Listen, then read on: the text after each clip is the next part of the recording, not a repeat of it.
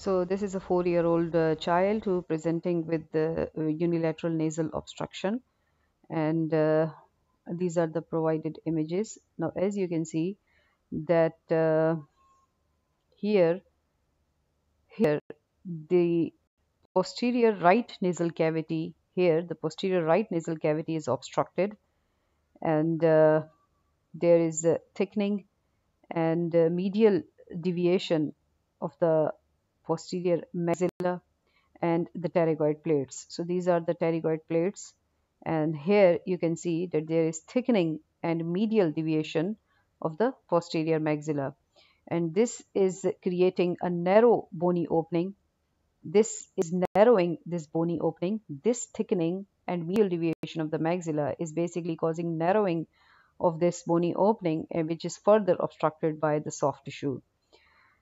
And on the coronal sequences, we can see that there is asymmetry of the palate, and there is thickened inferior vomer as well. The inferior vomer is also thickened.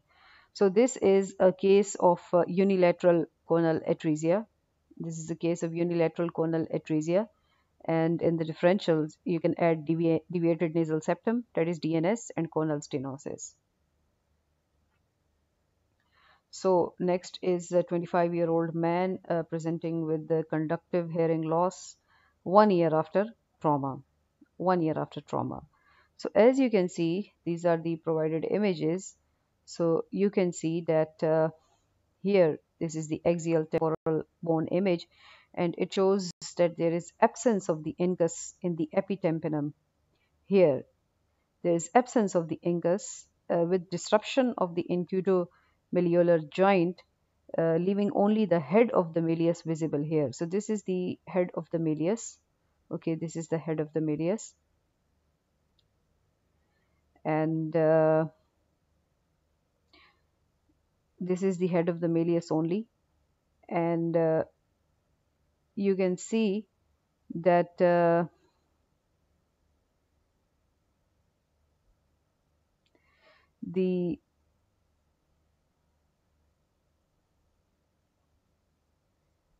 incus is deforming the tympanic membrane. This is the incus, and it is deforming the tympanic membrane, and the incutostapedial joint is intact. A normal appearing stapes suprastructure is present. However, this incus is deforming the tympanic membrane here. So this is a case of dislocation of incus post-trauma.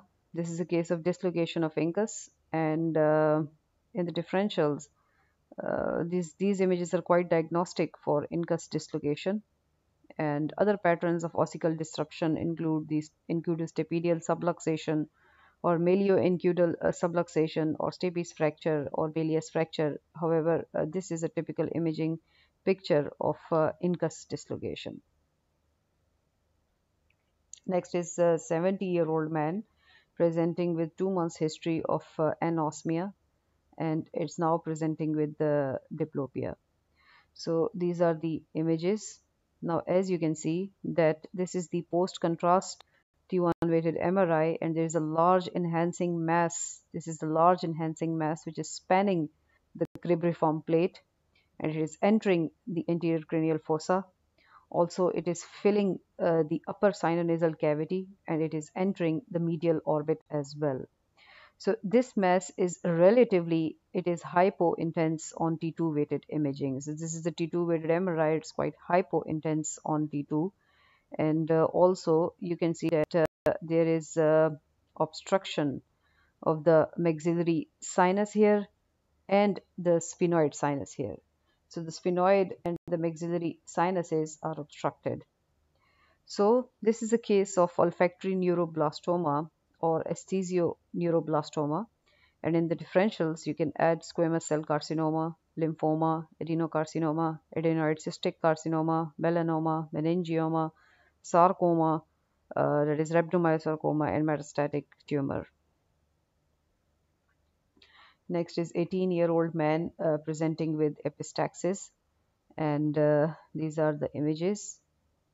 Now you can see that on MRI there is a lobular and homogeneously enhancing. Here you can see that this mass is homogeneously enhancing in the posterior right nasal cavity, and it is extending into the medial aspect of the pterygopalatine fossa, which is best seen here on the axial T1 weighted images. Okay, here you can see here that this mass is extending into the medial aspect of the pterygopalatine fossa. This is the pterygopalatine fossa. This mass is extending into it, and on the coronal CT scan you can see that there is erosion into the sphenoid bone. Here it is eroding the sphenoid bone at the base of the pterygoid plates. So at the base of the pterygoid plates, this mass is eroding the sphenoid bone. So this is a very typical imaging presentation of juvenile nasopharyngeal angiofibroma. And in the differentials, you can put rhabdomyosarcoma, squamous cell carcinoma, lymphoma, inverted papilloma, invasive fungal infection, and sinonasal polyp as well. Another patient, 34-year-old, presenting with vision loss after the accident. And this is first patient. This is the second patient, who is 47-year-old with neck pain and dizziness after the chiropractic manipulation. And this is the third patient, who's 22-year-old, presenting with spontaneous neck pain. So these are the images. Now, as you can see that here in the patient one, here you can see that this is the curved reformatted CT angiogram, and it is showing the tapered occlusion of the left internal carotid artery. Okay, so you can see that the internal carotid artery is ending in a tapered way. This is tapered occlusion. This is tapered occlusion of the left internal carotid artery. In the second patient, you can see again that this is CT angiogram, axial sequence, and here there is an intimal flap within the right vertebral artery. So this is the intimal flap here.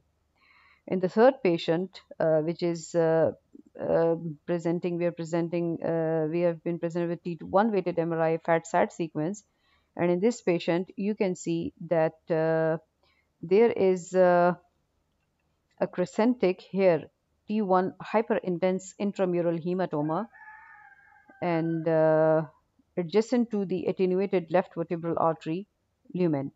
So the left vertebral artery is almost totally attenuated, and adjacent to it, here we have this T1 hyperintense intramural hematoma. So these are post-trauma cases of arterial dissection, all three of them, and they're cases of arterial dissection. And in the differentials, you can of course add atherosclerosis, any atherosclerotic disease process, vasospasm, or vasculitis. Next is a 2-year-old child presenting with fever and torticollis, and these are the images. Now you can see that here there is a retropharyngeal fluid collection. Here, this is the retropharyngeal fluid collection, which is exerting a mass effect on the pharynx, and this collection has a very faint rim of enhancement. Okay, so this is the faint rim of enhancement that you can see in this collection. Also, here you can see that there is a edema, retropharyngeal edema here, and this is the edema around this lesion. Yes, edema around this lesion, and also here you can see that there is a reactive lymphadenopathy, is lymph node, enlarged lymph node. So reactive lymphadenopathy is also shown here. This is that lesion with surrounding edema in the sagittal sequence. This is that lesion, a retropharyngeal fluid collection, which is exerting mass effect on the pharynx, and there is a faint rim of enhancement along with this edema. So this is a case of retropharyngeal abscess, And in the differentials, you can add retropharyngeal edema, suppurative lymphadenitis, peritonsillar abscess, or retropharyngeal neoplasm, like especially metastatic squamous cell carcinoma in adults. Next is the case of a newborn with a lump over the upper nose. So the images are provided here. This is the um, as you can see that there is a nodular mass along the dorsum and bridge of nose here, and this mass is actually, it is iso-intense to gray matter on T2 and here on T1 weighted MRI. This is iso-intense to gray matter. So this mass is iso-intense here to gray matter on T1 and on T2 weighted MRI. And no CSF or other connection is seen with the intracranial cavity. There is no connection of this mass with the intracranial cavity. And also on the post-contrast sequence, we can see that there's no enhancement. There's no enhancement within this mass. So this is a case of nasal glioma, and in the differentials, you can add frontoethmoidal cephalocele, dermoid or epidermoid cyst, hemangioma, and nasal polyp if it is intranasal. Next is 39-year-old man presenting with left retroorbital pain and periorbital edema, and he has a remote history of closed head injury. These are the images provided. Now, as you can see that on the CT scan, this is the axial CT scan, and it is showing a high attenuation. Okay, this is the high attenuation and rim enhancing extraaxial mass in the left anterior cranial fossa. This is the coronal reformation, and it is showing the mass is in contiguity with the defect in the posterior wall of the left frontal sinus. So there is a defect in the posterior wall of the left frontal sinus, and this mass is in continuation with that defect. Also, there is left frontal lobe encephalomalacia, and left orbital deformity is obviously consistent with the old fractures.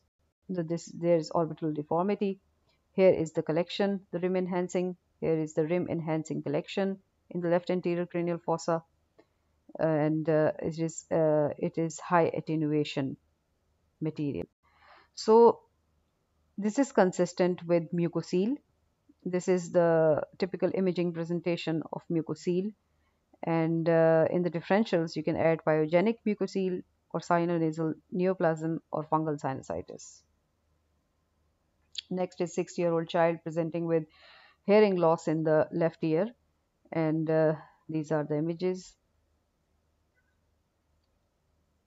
Now, as you can see that these are 3D T2 weighted MRI sequences, and they show that here this is the enlarged endolymphatic sac and duct. This is the enlarged endolymphatic sac and duct here. Also, there is subtle asymmetry of the modulus, which is deficient, and this is the MRI. On the CT scan, you can see that there is a enlarged vestibular aqueduct here. Okay, this is the CT scan, which is showing the enlarged vestibular aqueduct and slightly dilated apical turn here, slightly dilated apical turn of the cochlea with deficiency of the modulus. So this and however the semicircular canals and the vestibule are normal. They are all normal. So this is a case of enlarged vestibular aqueduct syndrome, and in the differentials you can add incomplete partition type 2 and incomplete partition type 1. This is a case of 15-year-old girl presenting with prominent left skull since birth. These are the images.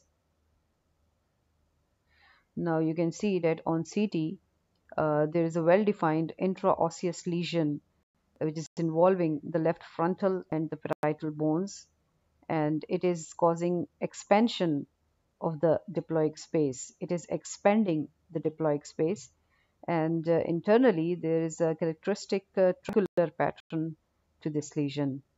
On MRI, we can see that this lesion has predominantly high signal intensity on T2 weighted images, and the T1 weighted images show that there's extensive fat within this lesion. Okay, there's extensive fat within this lesion on T1 weighted MRI. This is the fat intensity here shown.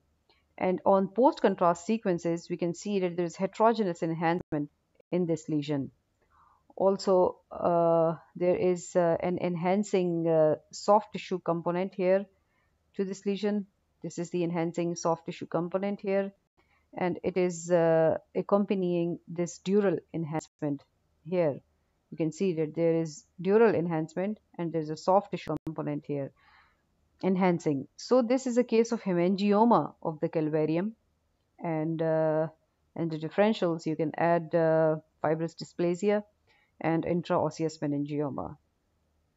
Next is 36-year-old woman presenting with progressive facial nerve paralysis, and these are the images.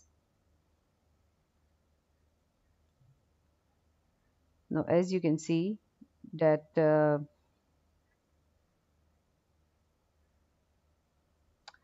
is a sharply marginated calcified temporal bone lesion which is arising in the region of the geniculate ganglion, and it contains the bone spicules. And this lesion seems to be involving the cochlea here. So this is the lesion and it is involving the cochlea. So this is a case of venous vascular malformation of the facial nerve, that is ossifying hemangioma of the temporal bone. And here, this is a case of ossifying hemangioma of the temporal bone, and in the differentials you can add meningioma, fibrous dysplasia, and facial nerve schwannoma. Next is 10-year-old girl presenting with the incidental findings on a routine dental X-ray. These are the images. Now you can see that on CT scan here, on CT scan, it shows multiple expansile cyst-like lesions in the maxilla and mandible here. In the maxilla and mandible here, this is the mandible, this is this expansile cyst-like lesion with smooth borders. This has got smooth borders, okay, here. This is in the maxilla with smooth borders. This is in the mandible here with smooth borders. And the non-contrast CT scan also shows the extensive dural calcifications which are abnormal at this age, these dural calcifications. So this is a case of basal cell nevus syndrome, which is also called Gorlin syndrome, and in the differentials you can add non-syndromic odontogenic keratocyst and dentigerous cyst, meloblastoma, and cherubism. Next is 2-year-old boy presenting with periorbital swelling and redness, and these are the cases. Now you can see these are the images of this case. Now you can see that there's a large here. You can see that there's a large enhancing intraorbital mass on the right side, which is causing marked proptosis of this region. And this mass is actually, it is hyper intense on T2 weighted MRI, and it is iso intense on T1 weighted MRI. And this mass is actually displacing the optic nerve medially. Okay, here you can see that this mass is displacing the optic nerve medially. So this is a case of rhabdomyosarcoma, and in the differentials you can add optic glioma, lymphoma, metastasis, or Langerhans cell metastasis of neuroblastoma, and Langerhans cell histiocytosis. Next is 27-year-old woman presenting with decreased vision in the left eye, and pain behind the eye. These are the images. Now you can see that on the coronal T2 weighted MRI sequence, there is a abnormal increased signal here in the substance of the left optic nerve. Okay, here in the substance of the left optic nerve is abnormal. Compare it to the right side. This region has abnormally increased signal, hyper intense. And here on the post contrast sequence, we can see that there is abnormal enhancement of the left optic nerve. Now see, this is the left optic nerve, this is the right optic nerve. Compare the enhancements of both of them. This is obviously abnormally enhancing. This is abnormally enhancing compared to the right one. So this is a case of optic neuritis, and in the differentials you can add other inflammatory optic nerve diseases like Lyme disease, syphilis, varicella, or sarcoidosis, leukemia, lymphoma, optic nerve glioma, ischemic optic neuropathy, and radiation-induced optic neuropathy. Next is 86-year-old man presenting with rigors and ear pain, and these are the images. Now you can see that there is marked soft tissue swelling in the right external auditory canal. Okay, there is marked soft tissue swelling here. Yes, in these images, compare both of them. Now this is the left external auditory canal and this is the right external auditory canal.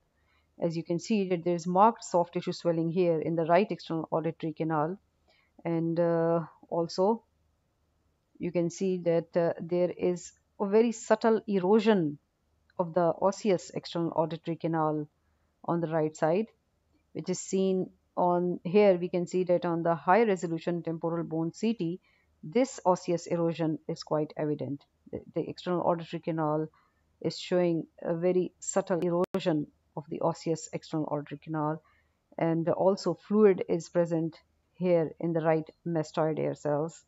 There's fluid here. Yeah, there's fluid here in the right mastoid hair cells. So this is a case of a malignant otitis externa. And in the differentials, you can add neoplasm involving the external auditory canal like squamous cell carcinoma or other skin cancers, and mastoiditis with secondary involvement of the external auditory canal. Next is 7-year-old boy who is presenting with decreased vision, and these are the images. Now you can see that on MRI there is abnormal fusiform enlargement of the left optic nerve, also of the optic chiasm and the optic tracts and the intracranial right optic nerve. Okay, the intracranial right optic nerve, and the coronal stir image, however, yeah, here the coronal stir image best shows the left optic nerve enlargement. Okay, so this of left optic nerve appears enlarged. This is quite obvious compared to the right side. Compared to the right optic nerve, this left optic nerve is enlarged. It is abnormally enlarged. There is fusiform enlargement of this optic nerve, as well as the optic chiasm, the optic tracts, and the intracranial optic nerve. Also, you can see that on the post-contrast sequences, however, there is no enhancement of the optic nerves. Okay, so this is not abnormally enhancing compared to the what we noticed in the other case. There's no abnormal enhancement here. This enhancement is very much like this enhancement. So the axial T2 weighted MRI here, in this case, the axial T2 weighted MRI of the brain shows the hyper intense signal in the deep cerebellum and the right pons, which is consistent with the hematomatous changes which are common in neurofibromatosis type 1. So basically, this is a case of optic nerve glioma. Okay, this is a case of optic nerve glioma, and in the differentials, you can add optic nerve sheath meningioma and optic neuritis, atypical optic neuritis. Next is 55-year-old man with left cheek numbness, and these are the images. and the patient has a history of squamous cell carcinoma of the left cheek removed 8 months earlier. So these are the images provided. Now, as you can see that on the T1 weighted MRI coronal sequence, there is abnormal enlargement and enhancement of the left second division of the trigeminal nerve within the foramen rotundum here. And also you can see that there is soft tissue which is filling a portion of the Meckel's cave. Okay, so this is the soft tissue which is filling the portion of the Meckel's cave, and this is that abnormal enlargement and enhancement of the left second division of the trigeminal nerve. So this is a case of perineural spread of the neoplasm, that is squamous cell cancer. And in the differentials, you can add nerve sheath tumor and inflammatory neuropathy. Next is 5-year-old boy presenting with the leukocoria and strabismus, and these are the images. Now, as you can see that on the axial CT scan, there is abnormal increased density of the vitreous humor in the right eye, with a more focal region of soft tissue attenuation immediately posterior to the lens. So this is the lens, and this is that soft tissue attenuation region which is immediately posterior to this lens, and this is the increased density. Compare it to the left side. So this is vitreous humor on the left side. Look at it, it's quite clear, and here it has got this hyper attenuating appearance. And the abnormal material, this is the abnormal material, it is extending as a band from the posterior lens to the optic nerve head. Here this is extending. Here this is quite clear, evident on this image, that this abnormal material is extending as a band from the posterior lens to the optic nerve head. Okay, and also if you compare it with the size of the left eye, so the right eye is slightly smaller. Okay, it is slightly smaller, and the anterior chamber is shallow. Okay, the anterior chamber here, it is shallow compared to the left side.